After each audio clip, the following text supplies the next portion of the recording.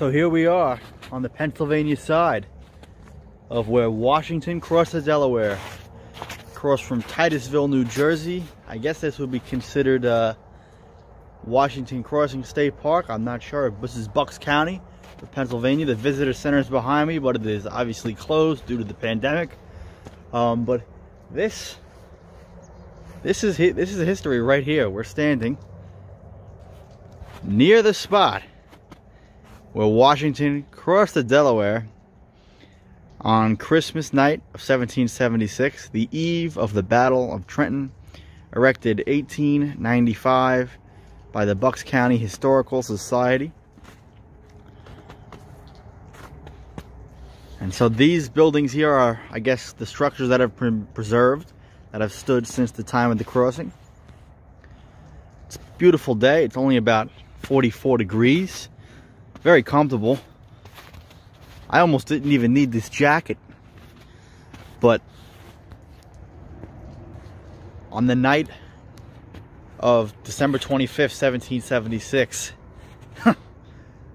the men did not enjoy these ideal conditions. As I talked about in the previous video I made, it was a blizzard that night. Snow, rain, and sleet mixed together, hovering the temperature around freezing, the high 20s, low 30s, sometimes above freezing. Just fluctuated throughout the night, creating a nasty wintry mix. And these men were not nearly as well clothed as I am. They were in rags, many without shoes, and yet they braved the elements. And 2,400 crossed the river right here.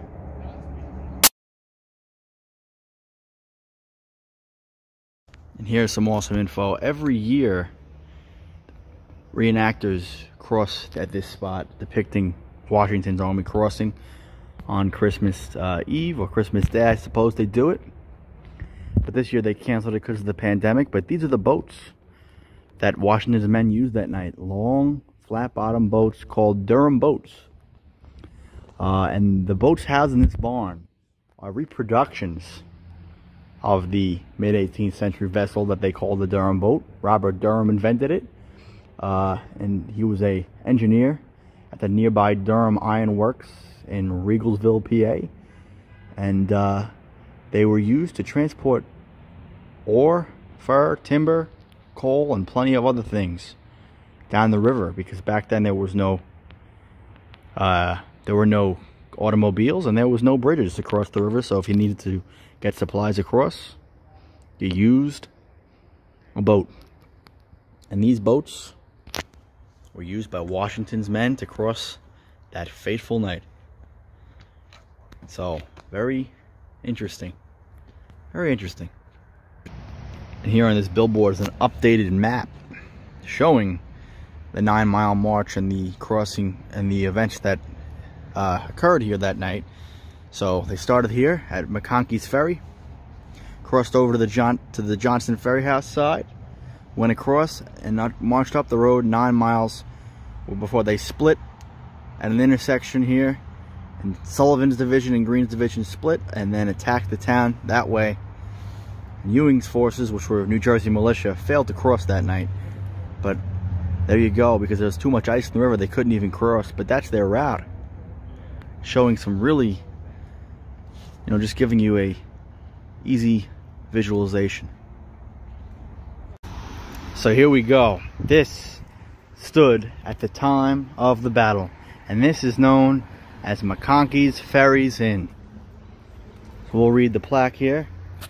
This 18th century inn and tavern was owned by Samuel McConkey.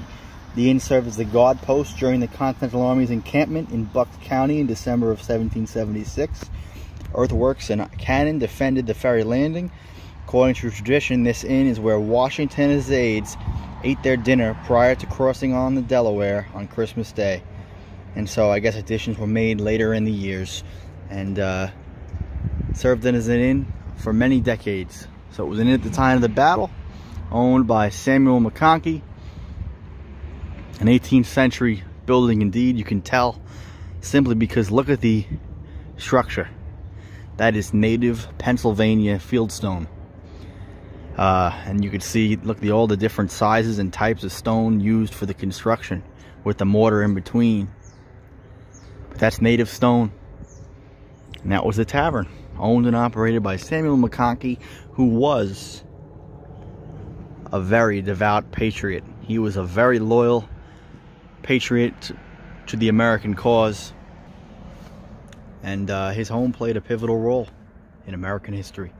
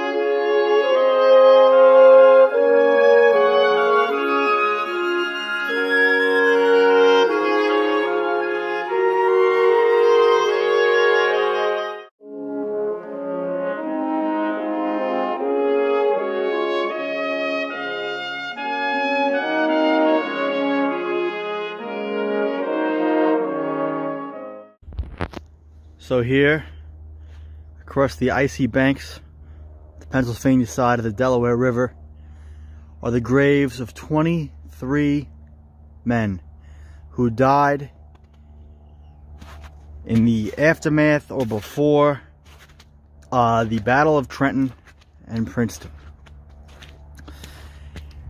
As I stated, Washington's men were camped along here before the battle, and not a single soldier died in the action itself. A few were wounded, including the future fifth president of the United States, James Monroe, who was 18 years old at the time and was present, fought at the battle, was wounded, and recovered at the Thompson Neely House, which is a ways behind me. That was used as a field hospital. But the 23 men who inhabited that hospital and perished are buried here. 23 graves. It's such a beautiful thing to see that the wreaths and the flags are placed, especially this festive time of year, only 4 days away from Christmas, December 21st. The only one that's marked is of Mr. James Moore, Captain James Moore, an artilleryman in the Continental Army, centered here, who perished of illness. In memory of many unknown soldiers of the Continental Army who died from sickness and exposure while encamped in these fields before the Battle of Trenton, and were buried at this spot, Christmas Day, 1776, erected by the Commonwealth of Pennsylvania in 1929.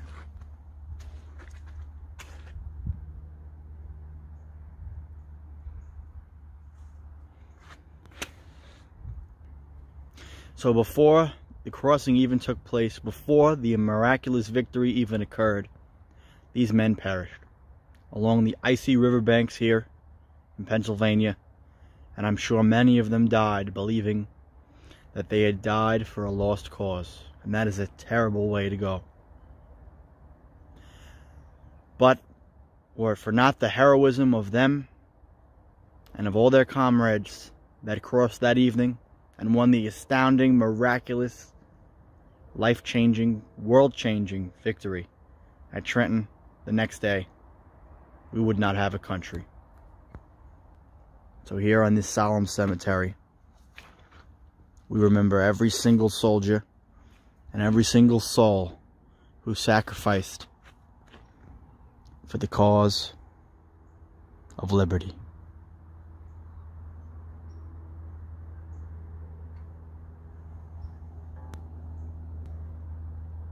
Thanks so much for watching.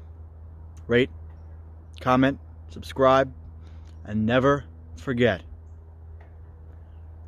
the sacrifices of those who came before us. We must remember our history and our American heroes to know where we're headed.